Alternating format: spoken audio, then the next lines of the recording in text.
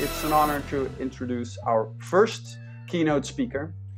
She once studied sociology at what used to be the Faculteit Sociale Wetenschappen, now called the Erasmus School of Social and Behavioral Sciences, and she is the New York-based correspondent in the US for one of the largest Dutch daily newspapers, Algemeen Dagblad.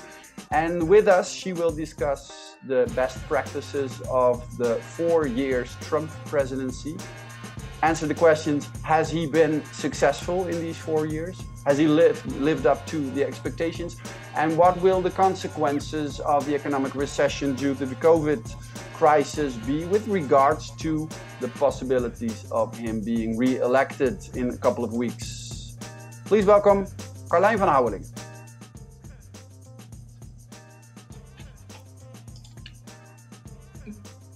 Good morning, speaking from New York.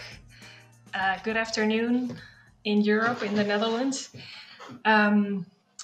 Erasmus asked me to speak about the successes of the Trump administration. And for that, I'd like to start with a concern that many American voters had in 2016 about this man that you see here on my left. I think it's something that has been overlooked in 2016. A significant part of American voters thought that the US had become too soft and too feminine under Obama.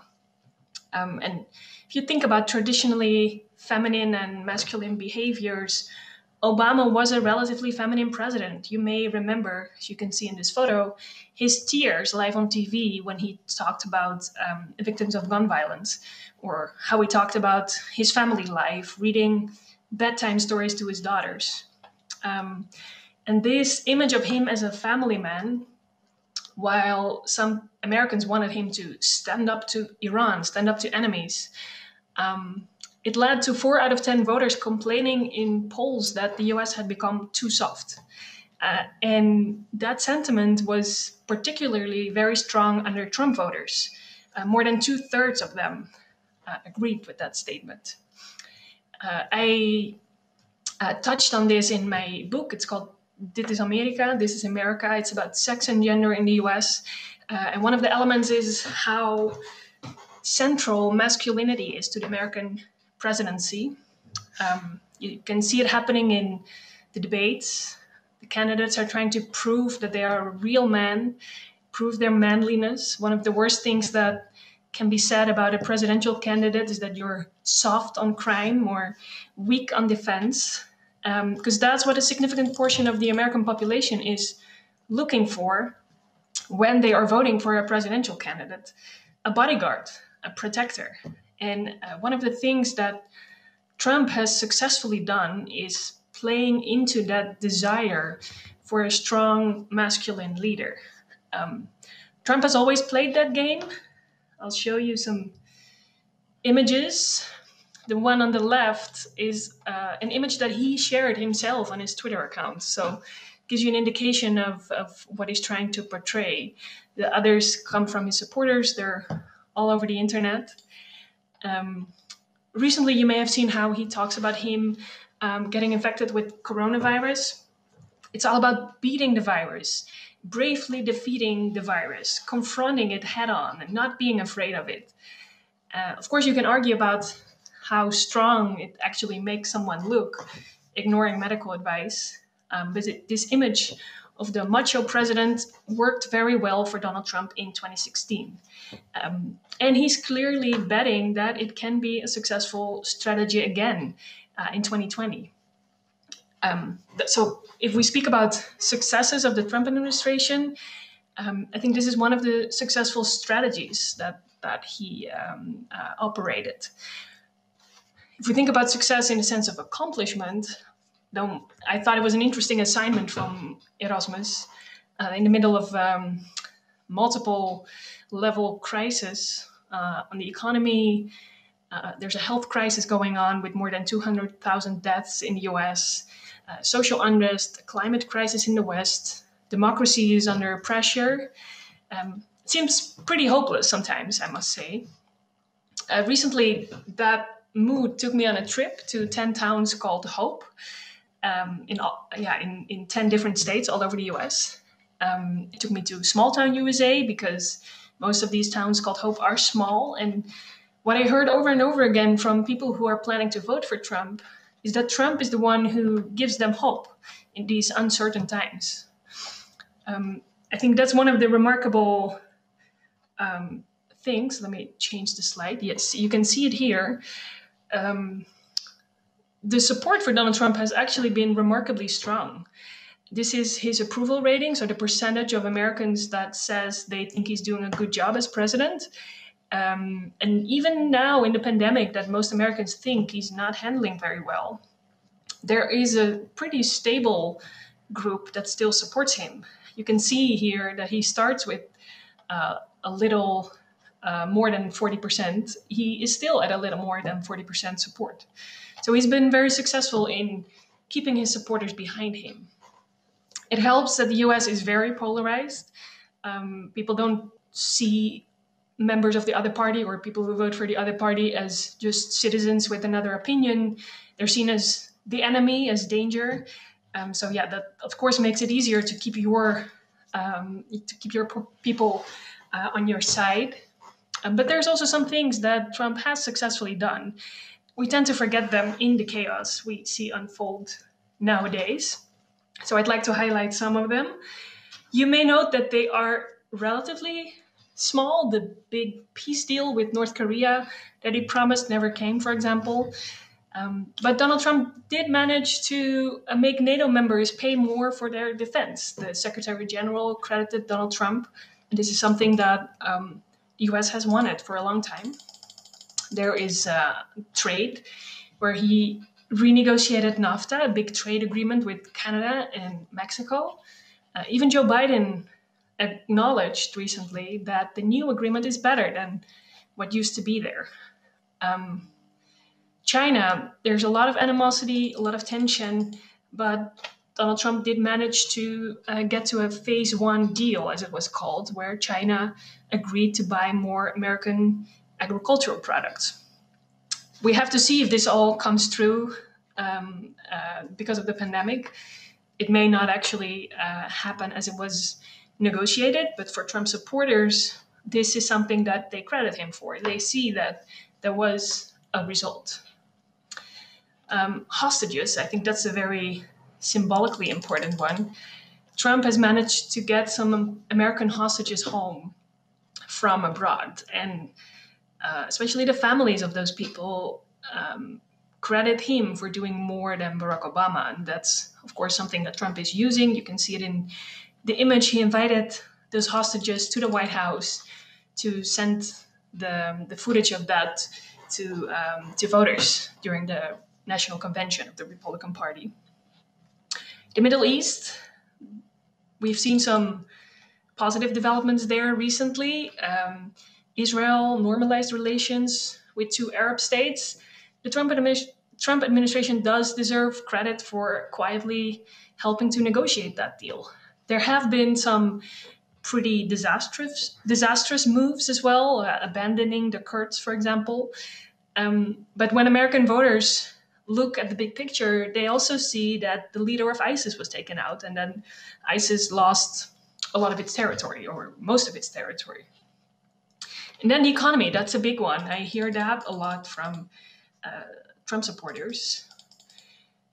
But if you look at the numbers in the polls, Americans still trust Trump more than Biden to handle the economy. And that's based on rosy numbers from before the pandemic. The economy was doing well. People remember that. And they hope that he can bring that back. You can, of course, argue about that because you could say that the dire situation was more dire economically because of the way Trump did not get the pandemic under control. He inherited part of that upbeat economy from the Obama administration. But those good times are still on the minds of American voters. Then there is criminal justice reform. It's an important one. The US locks up more people in prison than any country in the world. And Trump is the president who signed a law that makes some important changes, relatively small, but important. Reduced sentences, for example, for people who got really harsh sentences for relatively minor crimes. That's something that benefits mostly the Black community in the US, because they are the group that bears the brunt of mass incarceration, as it's called. So this is definitely appreciated. And there is one big accomplishment that I think kind of makes conservative Americans forget about everything else what happened during the Trump administration: filling the courts. Trump has been filling the American courts with conservative judges, especially in powerful appeals courts. So that's right under the Supreme Court. He has been appointing people at a pace that hasn't been seen since the 70s. You can see in the graphic that he appointed about the same number of judges as Obama in 2 terms. He only has 1 term so far. It means that 30% now of the judges in those appeals courts is a conservative appointed by Trump. It seems at the moment that he's also going to be able to appoint a 3rd Supreme Court judge. So that means that also a 3rd out of 9 Supreme Court judges will be a conservative appointed by Trump. He appoints young judges, remarkably young people, and they serve for life. So this rightward shift can last for decades. The judges he appoints interpret the Constitution in a very literal way as it was written in its time. So most of those judges are thought to be sympathetic to opposing abortion, for example, to give businesses free range, and to be very pro-religion. And that's part of the reason that Republicans and conservative Americans tend to accept a lot from Donald Trump. The guy on the right is Mitch McConnell. He is the leader of the Republican Party in the Senate. This is, well, his wet dream, you could say. Whatever else happened, in this sense, for conservatives, the presidency of Donald Trump has been a big success. They have influenced the course of the country for decades to come. If that's desirable, that's another question. You may not think it is, but for a significant portion of Trump's voters, it is.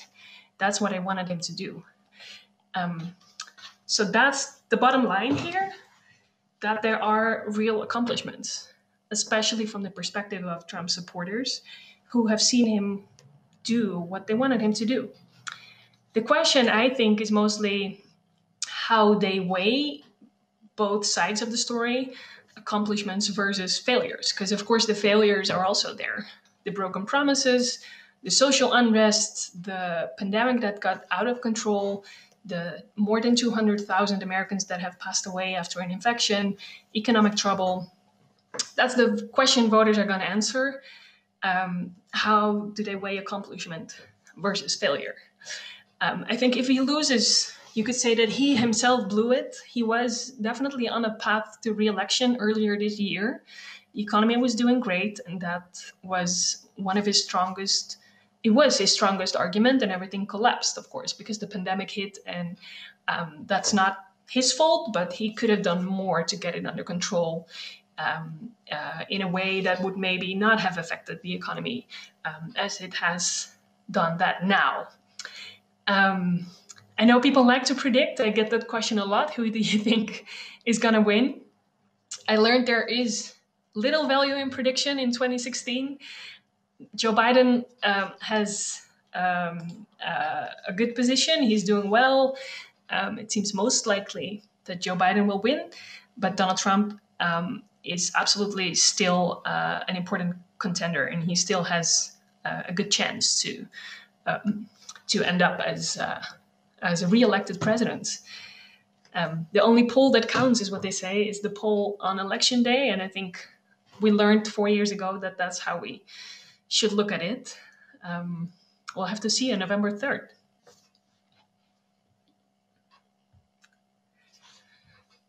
If anyone has questions, I would be happy to answer them.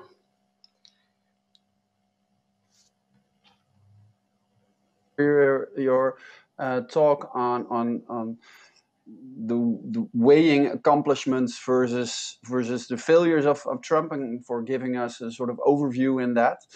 One of the promises he made, or one of the, I think, the expectancies was, even from the Trump skeptics, was that he would do something. He would place America first. He would do something about the American economy. He would do something about jobs, and he would do something about the American infrastructure, for example. To what extent did he? And what do Americans think about his accomplishments in that area? If you speak about infrastructure, for example, that was actually one of the very few topics where the left and the right agree in the US. The American infrastructure is really not in good shape. You can see it with your own eyes if you drive through the country or drive through New York even.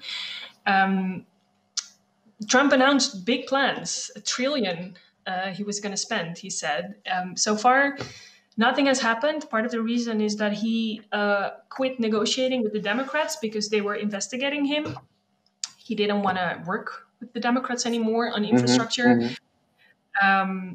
So he dropped it because of his personal anger towards the Democrats.